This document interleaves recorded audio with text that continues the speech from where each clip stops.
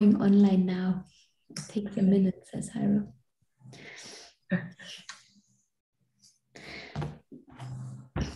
And we have to start on time. Yeah, I'm fine with that. Yeah, we have 2 more minutes.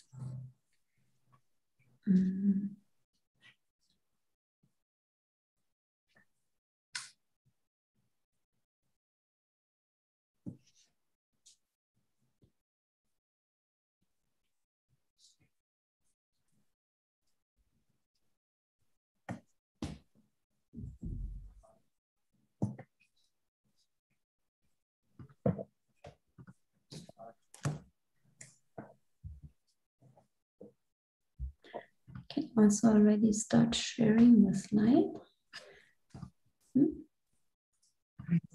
Can you see it? Yeah.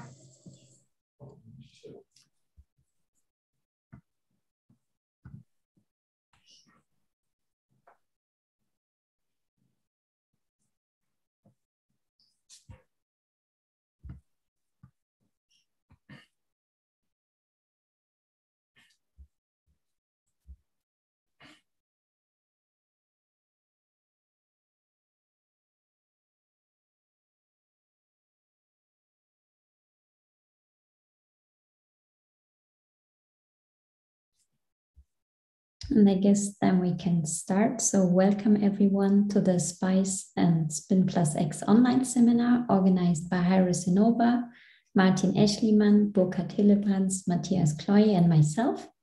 As usual, that's a webinar format, so you can ask questions at the end by either lifting your hand or by writing them into the chat. Today we have Kirsten von Bergmann as a speaker. She did her PhD in 2004 at the University of Hamburg. Then she was a visiting researcher at IBM in the US. Afterwards, she took on a lectureship at the University of Hamburg, where she is currently a permanent researcher. Her research interests center around non-collinear magnetic order, skyrmions, where she's well known in the community, and higher order magnetic interactions. And she has won several awards. One of them is the Gaede Prize of the German Vacuum Society. So we're looking very much forward to the talk from Kirsten, who's about nanoscale skyrmions and atomic scale spin textures studied with STM. So you can go ahead. I'm also very much looking forward to the talk. I'm very excited to give the talk in this wonderful lecture series here. I enjoy it very much, even though I cannot often make it on the Wednesdays. But I find it very nice that it's online afterwards and one can watch it anytime and press the pause button to rethink what was said and so on. So thank you very much for also including me in this very nice lecture series. And I want to discuss today nanoscale and atomic scale spin textures. So what do we need to have nanoscale or atomic scale spin textures? Well, the easiest way is probably to have an antiferromagnetic interaction, because that immediately gives us atomic scale magnetic order. But then there's other interactions around that also play a role. For example, what we call exchange frustration. And what we mean with this is that there's not only an interaction between the nearest neighbor magnetic moments, but also between next nearest neighbor moments. And if, for example, they are competing, so that one of them is ferromagnetic and the other one is antiferromagnetic, they can form a non-collinear magnetic state, such as a spin spiral, for example. Then, of course, we also have the Jalushinsky-Moria interaction, which arises due to spin orbit coupling in broken inversion symmetry, and it can also lead to this canting between nearest neighbor moments. And because we are working typically at surfaces, we can always expect to have an impact of interface-induced DMI interaction. And this is the set of interactions that I want to start my talk with. And then in the second half of the talk, there will be additional terms that can play a role. So we use spin polarized scanning tunneling microscopy to investigate these nanoscale, atomic scale magnetic states. And you can think of it basically as a TMR effect in STM geometry. So we're using a magnetic tip to probe our magnetic sample. And then depending on whether tip and sample have a parallel magnetization or an anti-parallel magnetization, the tunnel current changes. So in this way, we're sensitive to relative magnetization direction variations of the sample. In total, the spin polarized tunnel current then changes with the cosine of tip and sample magnetization. In this way, we not only get the atomic resolution that you know from STM, but also the magnetic sensitivity. And our experiments are done in model type systems, which we prepare in ultra high vacuum. And our measurements are typically performed at liquid helium temperature, and we can apply perpendicular magnetic fields to our samples.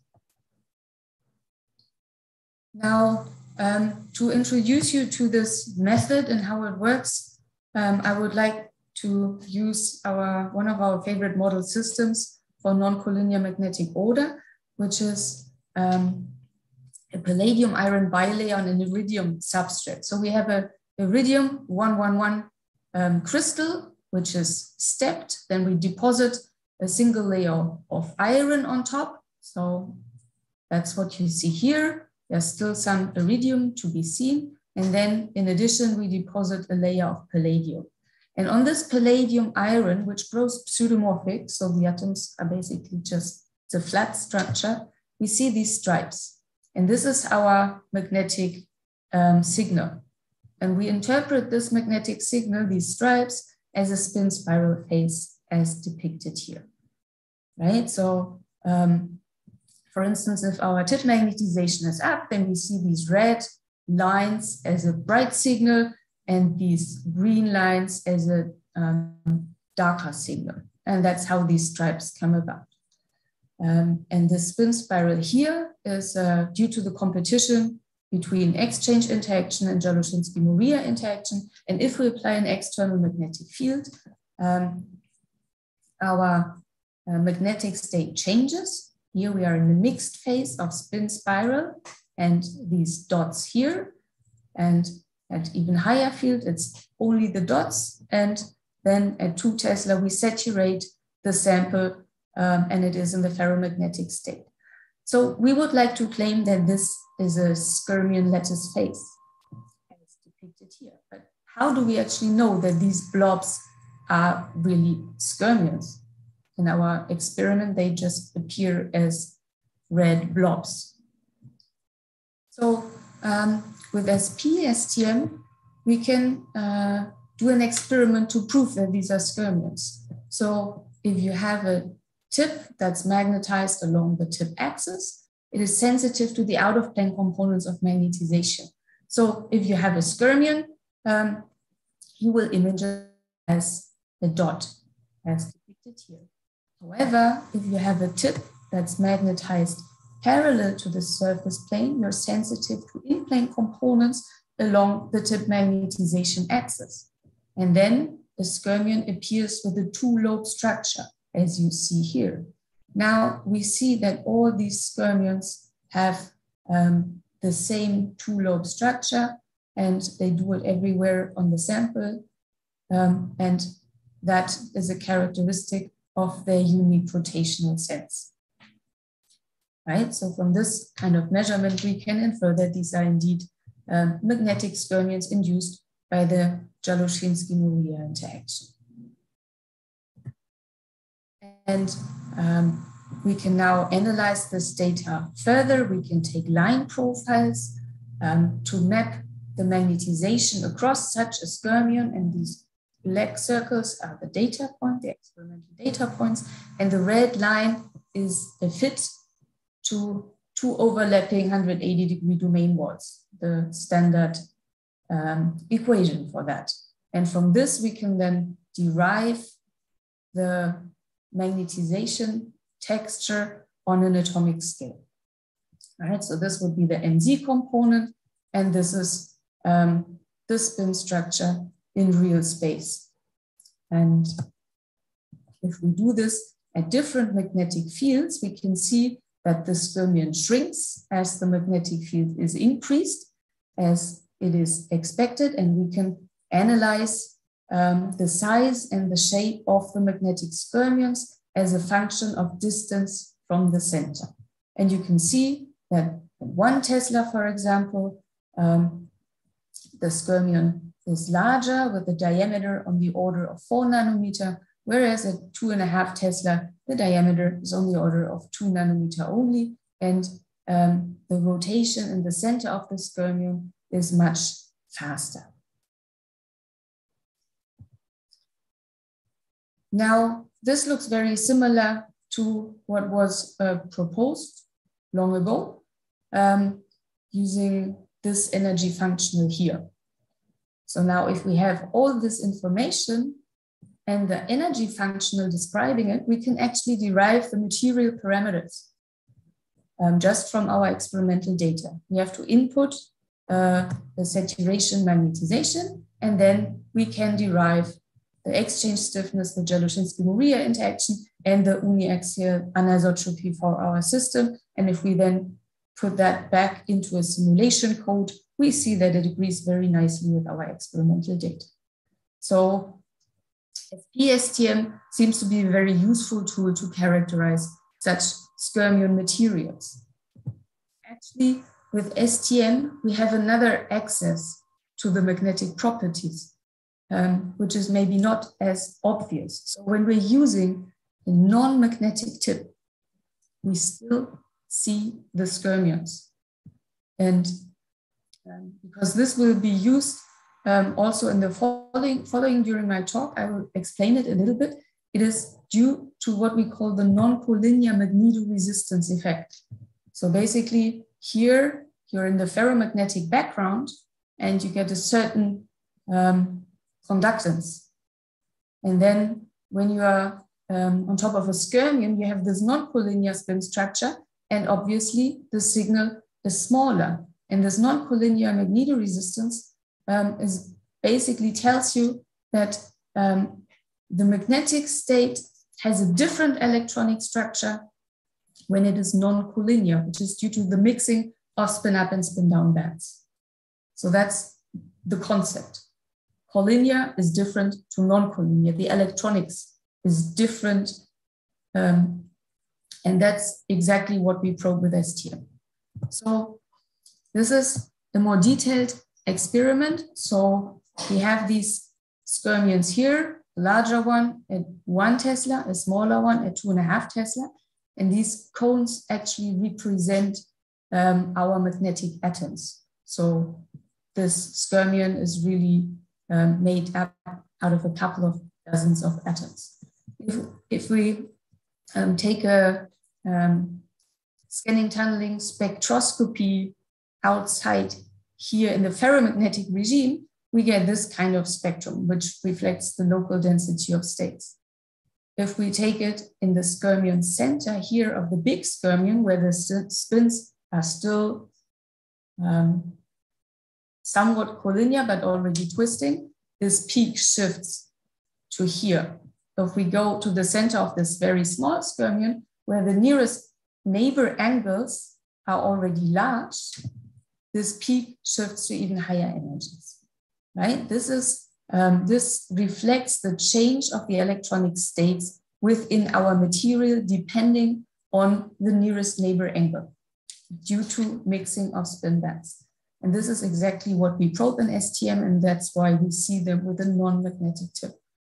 One can also look at it in real space, of course, and this kind of skyrmion, which has a non-collinearity, strong non-collinearity in the center, looks like this dark blob, whereas this larger skyrmion, the region with the highest non-collinearity is actually here near the in-plane region, and that's why it appears as a ring structure. Right, so our colleagues also did DFT calculations, not of a skyrmion, but of a ferromagnetic palladium iron, right? Exactly this material, and a non-collinear spin spiral. And you can see the red and the green spaghetti, they present the spin up and spin down electronic states. And you see that within the same material, the palladium iron, they are different depending on whether they are collinear or non-collinear. So this difference then leads to this change in our experiments and enables us to image skyrmions with non-magnetic tips, which can be very useful for practical reasons. Now, this palladium iron has the spin spiral at zero field. And you can see that it likes to connect to the edges, right? The spin spiral stripes, they want to be perpendicular to the edges of this island.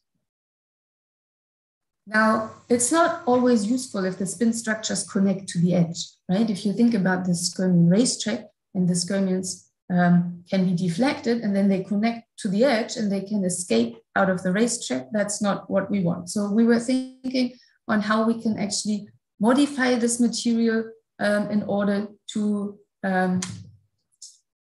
repel the skyrmions from the edge, maybe, or to modify it in any case. So we modify the rim and we deposit cobalt onto our system, and then it attaches next to the palladium, right? So here in the center, this is the topography with palladium iron, and then attached to it is cobalt iron.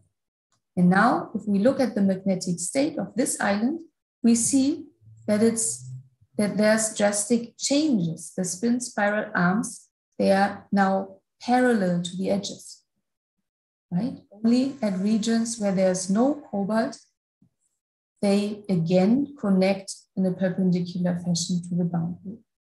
So there's a strong effect of this cobalt, which is magnetized in the sample plane, on the spin texture within this island. And if we look at several different islands, we can see this. Now this is imaged with the NCMR. So we see each spin spiral has two lines. It's a magnetic period is 2 lines here. And we see that all of them, they are sort of forced into the island. The spin structure is forced into the island, and we see that everywhere. And if we look closely, and even more so in small islands, we see that we have all these circles here that are skyrmions in the virgin state, right? And here we have 2 circles, which is basically a target skyrmion. And here we have nearly 3 circles. The 3rd circle has a small gap here, but that goes in the direction of multi-pi skyrmion states. So we think this is very interesting that by modifying the edge, we can actually generate these states in the virgin state. Now, of course, we are also interested what happens in magnetic field when we are in the skyrmion phase. And this is what we see. So we have some skyrmions in the center, depends on what voltage we use, if we write in there more skyrmions or less skyrmions. But what we also see is these skyrmions here that are attached to the rim. It becomes very apparent here in this small island. What we also see is these sort of spin spiral stripes at the rim. And if we look closely, we find a correlation of the rim here, of the cobalt, and with what we have. That's what these white lines are indicating. So here, this reconstruction of the cobalt iron is perpendicular, and that promotes these skyrmions sitting at the rim. you also have here. But when the stripes of the reconstruction are parallel, we get these parallel stripes. So we think that this is this can be related to the magnetization direction within the cobalt. So here the magnetization direction is like this, and here the magnetization direction is like this in the cobalt outside. So to test this, we did some simulations where we are having different regions, the palladium iron, then a transition regime, and this cobalt, which is magnetized in different directions. Whereas it doesn't matter if it's magnetized left or right, there's a big difference whether the magnetization points towards the boundary or away from the boundary. And that, of course, is due to the DMI, which favors some sort of rotational sense also at the edge, as we know it from the edge tilt. And while I'm just flashing these simulations here, from which you can sort of understand a little bit that there is single skyrmions and also these elongated objects at the rim, I would like to go a little bit more into the details of what we did in these simulations and why we did it. So if you look at this region here, here we have palladium iron, and we experimentally determined the magnetic parameters of palladium iron. So we put them into the simulation code. Then here we have the cobalt iron reconstruction. It's uniaxial. We choose some larger J to mimic the larger magnetic moment because it's 2 layers of magnetic moment, which is constant in the simulation. And we add an in-plane uniaxial anisotropy because we know it's magnetized in plane and we know it's uniaxial. And then we have this slim transition regime here, which is sort of a mixture. It also has some in-plane anisotropy, but it's isotropic because it's not uniaxial in this slim region here.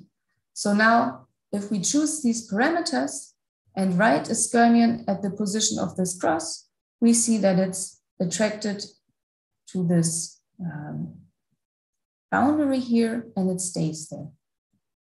Now, obviously, these parameters are a little bit random because we don't know them. So we just sort of did a systematic variation of parameters to just try to extract some general physics. And that's what we get. If we just change the J only in this transition regime, we see that for small J, the skyrmion strips out. And then as we increase the J, the skyrmion detaches from the rim. So here's a repulsive interaction, right? And the skyrmion somehow gets sucked into this region because it likes to be there. Now, equivalently, we can vary the value of the DMI and we get a very similar effect. So in general, we can just say that if you modify the rim and you change the parameters, the D or the J, then you can repel or attract the skyrmions to this modified region. And similar to our experiments, this has been shown recently in other experiments where they modified the magnetic anisotropy, either by weakening it with bombardment of helium atoms or by lithography. They got a higher PMA and they found a very similar thing. So it seems to be a general phenomenon that the skyrmions can be pinned or repelled from edges or tracks by modifying the material parameters.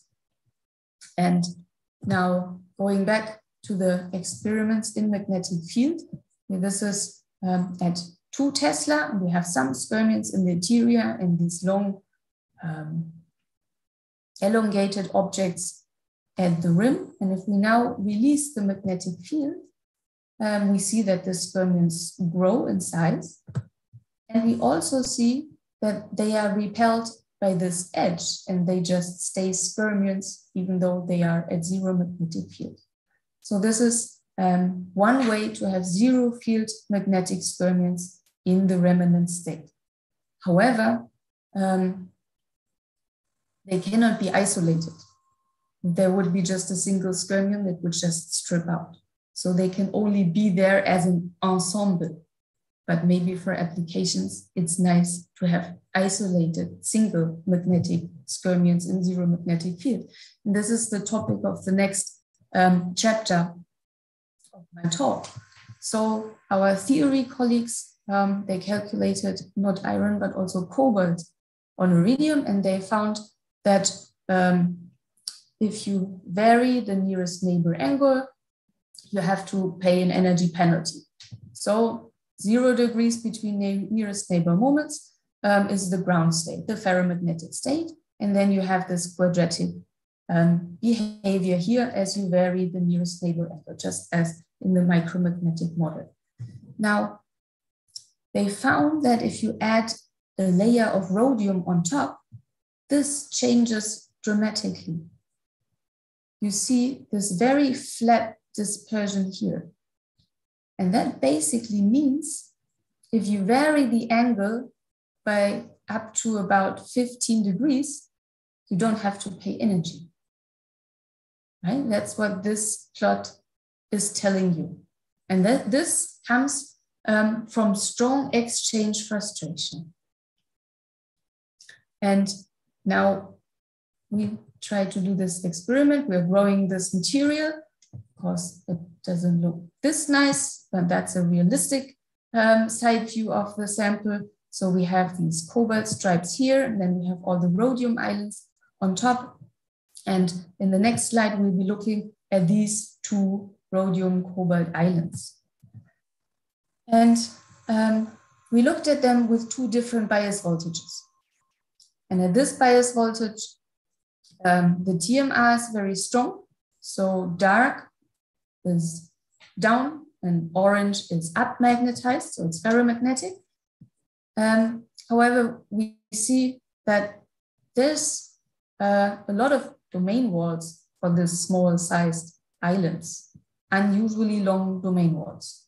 At the other bias voltage, we hardly have magnetic contrast, only a little bit from dark blue to medium dark blue, but we see these bright lines, and these are the domain walls due to the non-collinear magnetoresistance effect. Now, I would like to point your attention at these guys indicated here. So this is a down domain within an up surrounding, and this is an up domain and down surrounding, or we could also call it skyrmions. So this is an up skyrmion and a down skyrmion in the magnetic divergent state. And we can show from this data that actually these walls have unique rotational sense. So indeed, they are real skyrmions, and we can measure their size. And the diameter is on the order of 4 nanometer, the domain wall width on the order of 1 nanometer. And if we do simulations, we actually find very good agreement with the data. So indeed, we have magnetic skyrmions in zero magnetic field, and they are isolated. So why don't they collapse? They are only 4 nanometer in diameter. Why don't they just flip and go to the ferromagnetic state? And this is again where theory helped us. And the typical collapse mechanism for skyrmions is just they shrink until they are gone, right? So if you do nudged elastic band method, you have this skyrmion, and then you go step by step. And here at the saddle point, there is no blue magnetization component anymore, and it just snaps and it's gone. And the anisotropy and the exchange, they just love that path, and the DMI hates it.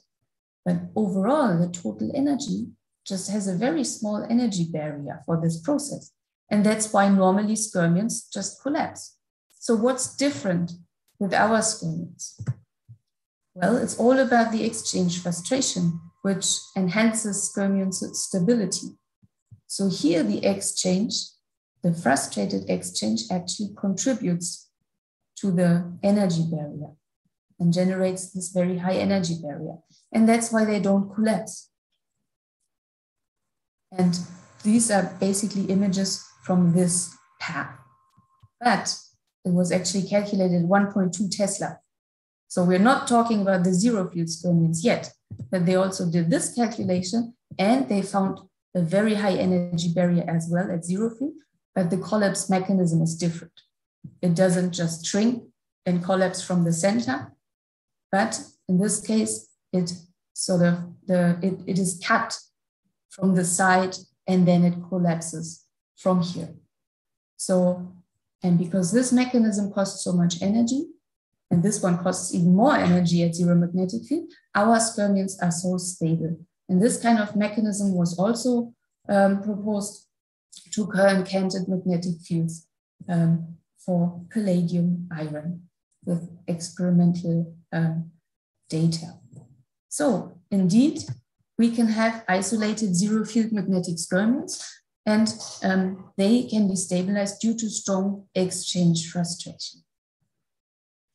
And with this, I finished the talk about skyrmions, and now I want to come to the additional interactions that can play a role, as I announced at the beginning of the talk, and namely those are geometric frustration, which lead to non-collinear magnetic order, for example, antiferromagnetic interactions on a triangular lattice, and higher order interactions, where more than two spins are involved, or a coupling between more spins is involved. So they are all interactions between four spins that either sit on two sides, three sides, or four sides. Now, let's look at the geometric frustration. If you have a hexagonal lattice and antiferromagnetic coupling, just the J1, the ground state is the near state with 120-degree angle between nearest neighbor moments. And the unit cell has 3 atoms. If there's a competition between J1 and J2, so frustrated exchange, the ground state is a row-wise antiferromagnetic state. So this row is spin down, this row is spin up, down, up, right? Now, this row-wise antiferromagnetic state will then occur in 3 rotational domains. And this is what we would call 3 rotational domains of a 1Q state. But then you can make a superposition to a multi-Q state, and you get this 2-dimensionally modulated 3-dimensional spin texture. And here, the nearest neighbor angle is always the tetrahedron angle, and the magnetic unit cell has 4 atoms in the unit cell. And this state was predicted for manganese on copper 111, but experimentally, one just cannot prepare this. So it has not been found. And now the higher order interactions actually decide if the 1Q state is the ground state or the 3Q state is the ground state. And I think this is very interesting to look for such sort of magnetic states. Now, several experimental and theory works have already dealt with such higher order magnetic interactions. And then you can have this sort of nano-skyrmion lattice induced by, stabilized by higher order interactions in zero magnetic field, or you can have an anti-ferromagnet, which in addition has a conical modulation, or the canted up-up, down-down state has been found as depicted here, or a collinear up-up, down-down state, like a double row-wise anti-ferromagnet. And there's a lot going on in this direction. And in addition to the 3 interactions that I have written down a few slides before, there's many more that are being considered currently, and some of them you will find also in these publications here. Now I would like to focus on the system of a manganese monolayer on a rhenium 000 001 crystal. And what you see here is the FCC stacked manganese monolayer, and you see these stripes. So these stripes are along the closed packed row, and we basically see every second row. So this is the row-wise antiferromagnetic state. And as you would expect, it occurs in different rotational domains, 1, 2, and 3. Now, this is also manganese, but it's a different stacking. It's the HCP stacking of manganese. And you can immediately see that it has a different magnetic state. It has a hexagonal superstructure. And I will discuss this in the next slide. And then after discussing the HCP, I will also talk about what you see here, the domain walls between rotational domains.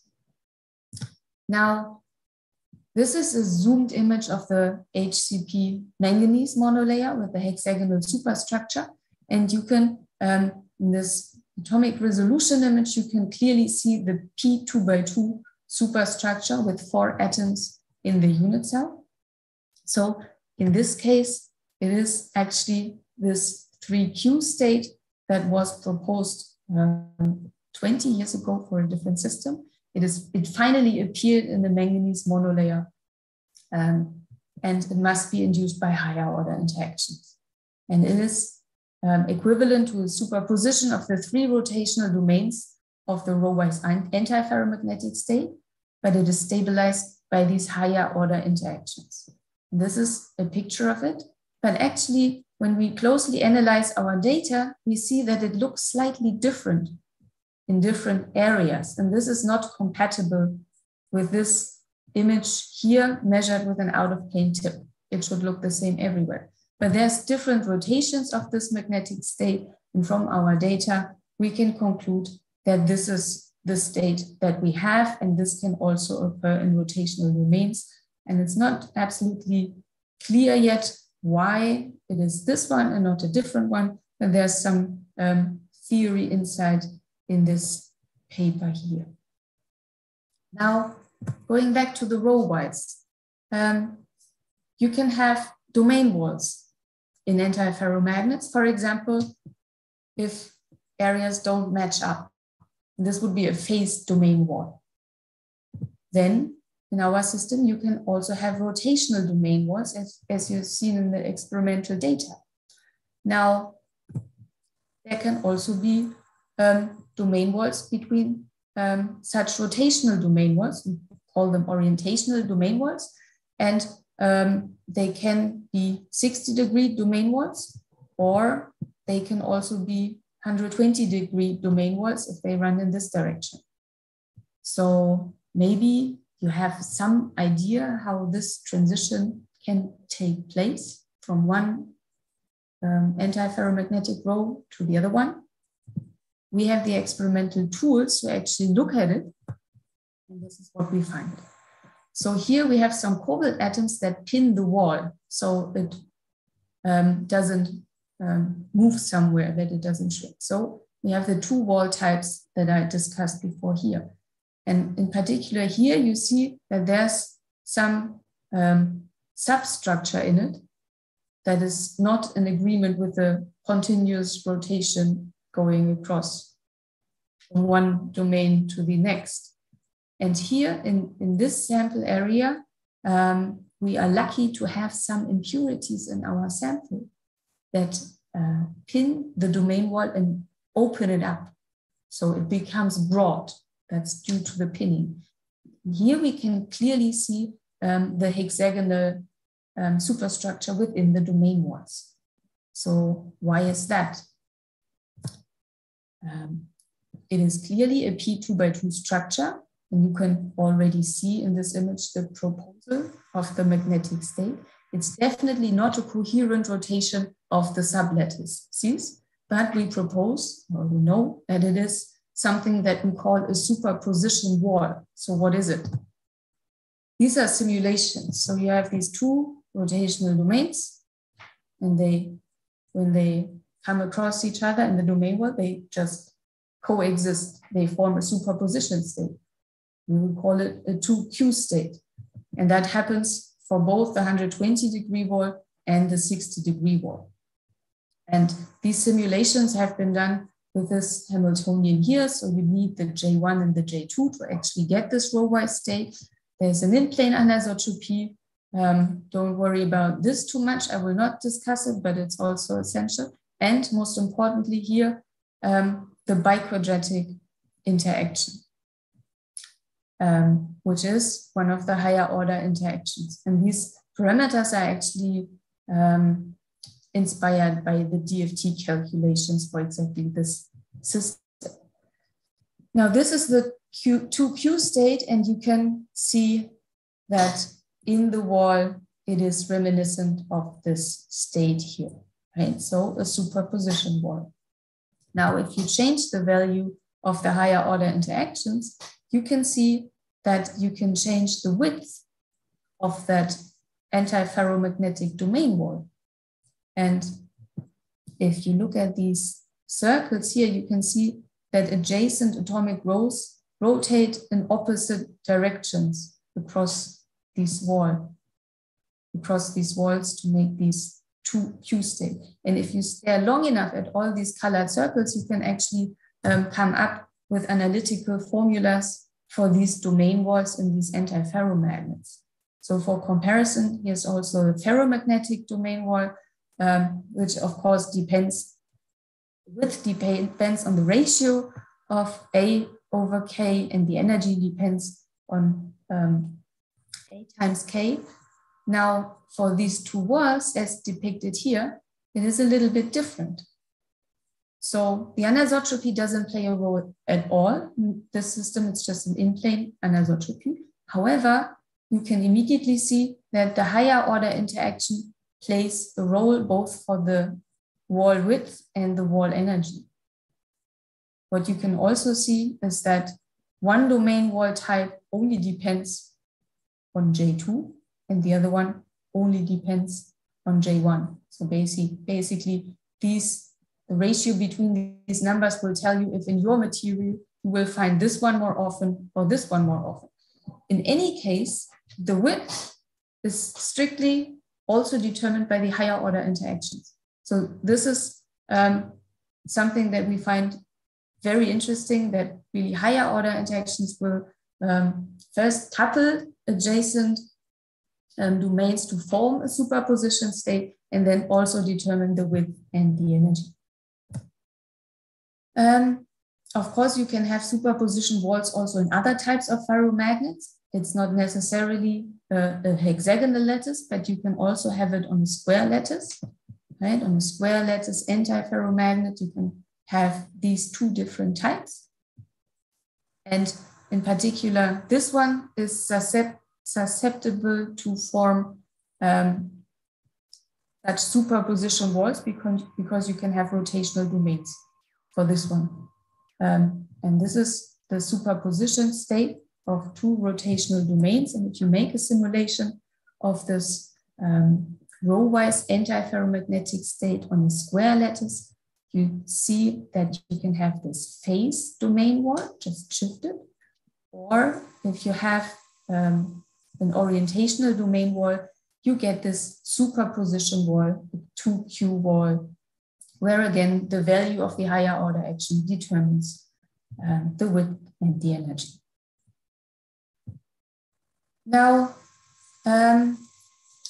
with these higher order interactions, up to now, I've only been discussing this very simple 1Q, 2Q, 3Q states of this row-wise antiferromagnetic state, which is a perfect superposition state. But maybe I forgot to tell you that usually there's a constraint of constant magnetic moment in the resulting multi-Q superposition state. Well, for larger magnetic unit cells, it's not always possible to find a superposition state where the magnetic moment is constant.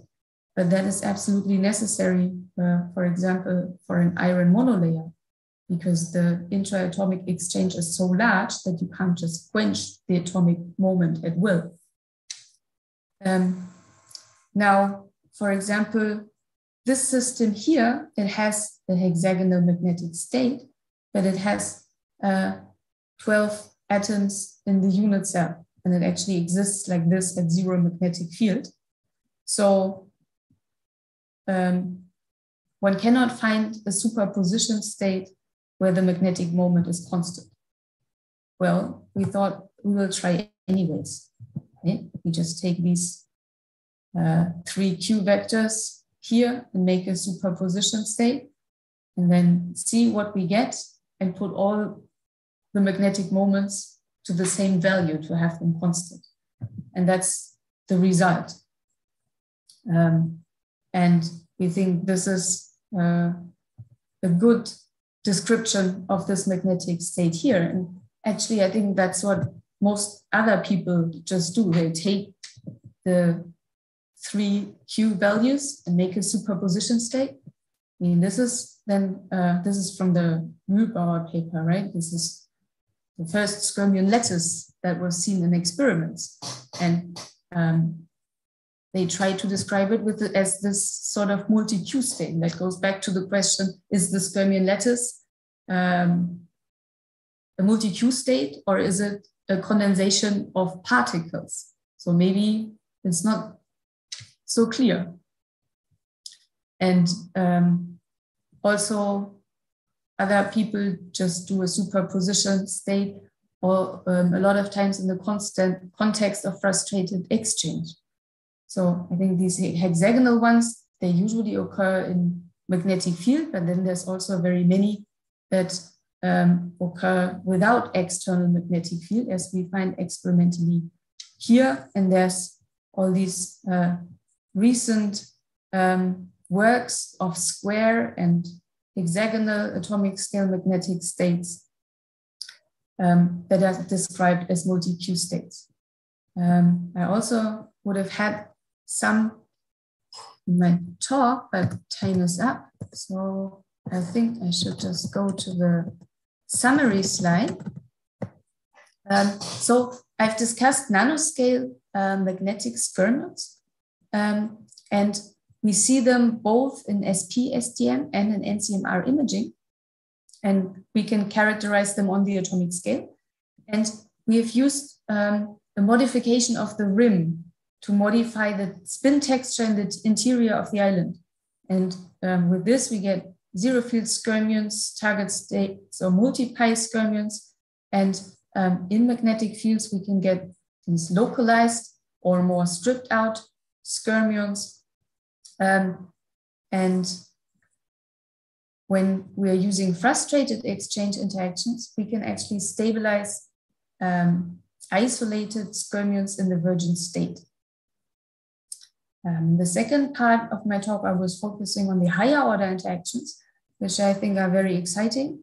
And they can couple single Q states to triple Q states, for example, as in the case of the manganese monolayer.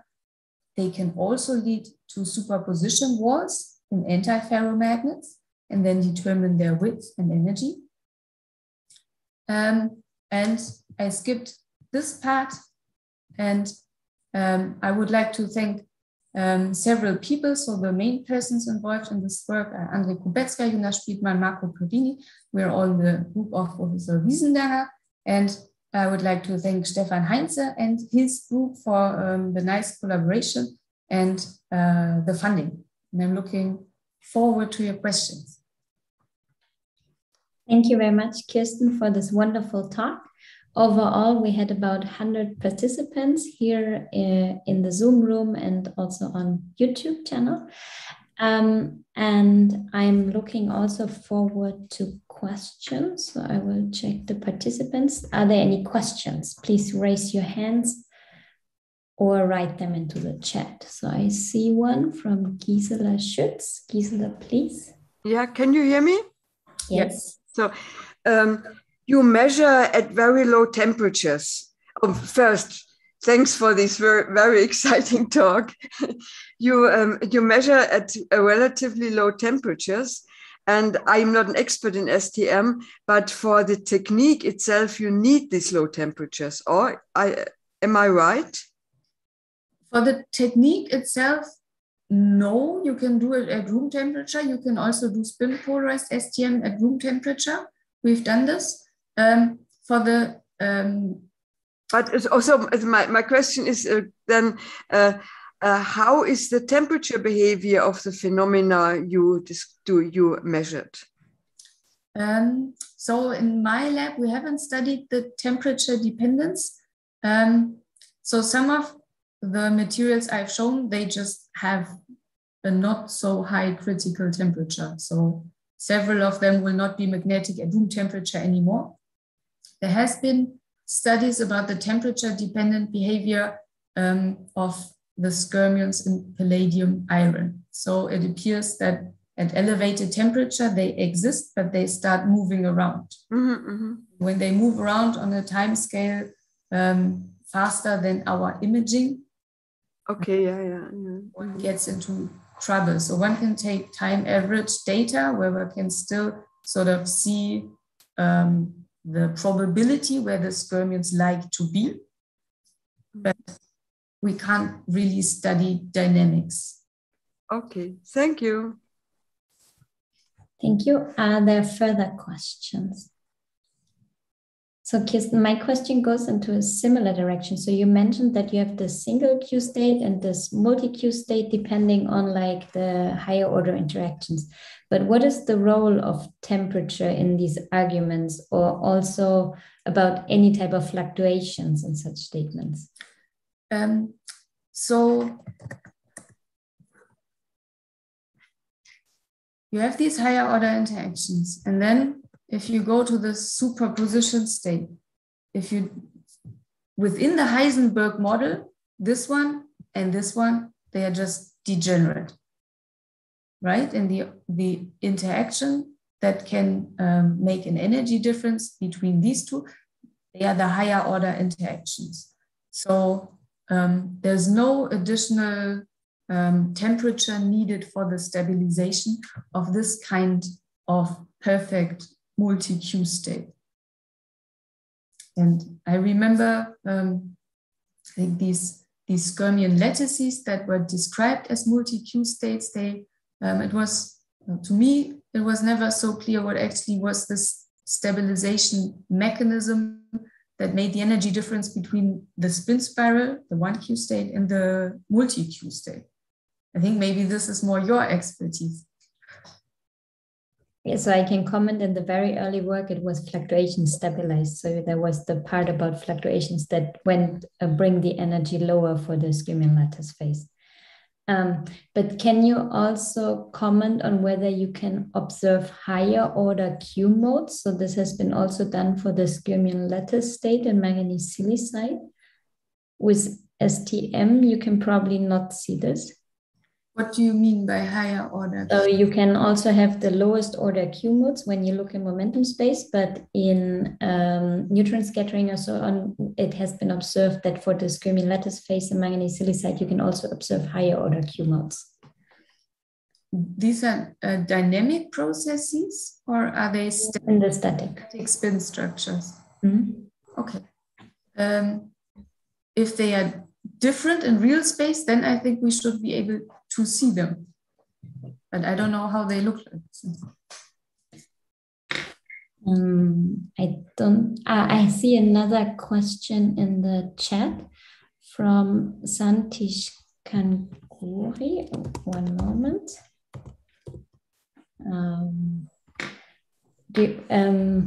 You are now allowed to talk. Would you like to ask your question, Satish Kandukuri? Okay, then I can just read it. How are anti-skyrmion spin textures distinguished from skyrmions in STM? Yes, it's a very good question. So maybe I go this slide. So this is an isotropic material, just a hexagonal layer. So if we had an anti-skyrmion, and for me an anti-skyrmion is something that has two in and two out. I think there's different definitions. then this could be rotated in any direction on this kind of material. And then we should also see we could also see a two-lobe structure, but it should not be always aligned in the same direction. And in the case that we have DMI, which we usually do, we don't expect anti-skyrmions to exist in these high symmetry materials, right? You would need to have an uniaxial system where the DMI is different in one direction compared to the other direction, so different sign. And then you can have these anti-skyrmions and then they all line up in the same direction. Thank you. Are there further questions? Yes, I see another one from Waida Wu. You can ask your question now. You hear me? Yes. Okay, actually, just want to follow up Karen's questions. When she asked about the higher order in neutron scattering, higher order Q, I wonder if does that mean just deviation from sinusoidal structure? In other words, in your SPICE-SPIN measurement, right? You see this like a sinus, not beautiful sinusoidal structure. But if you have a higher Q, higher order Q, does that mean you have some deviation more more closer to like a square wave or some, have a higher modulation? I wonder if that's what you mean. And if that's the case, then you have to have a, higher spatial resolution, to see this deviation from sinusoidal structure. Okay, I think I know what you mean. I'm not sure if that question goes to me or to Kari. So for to have,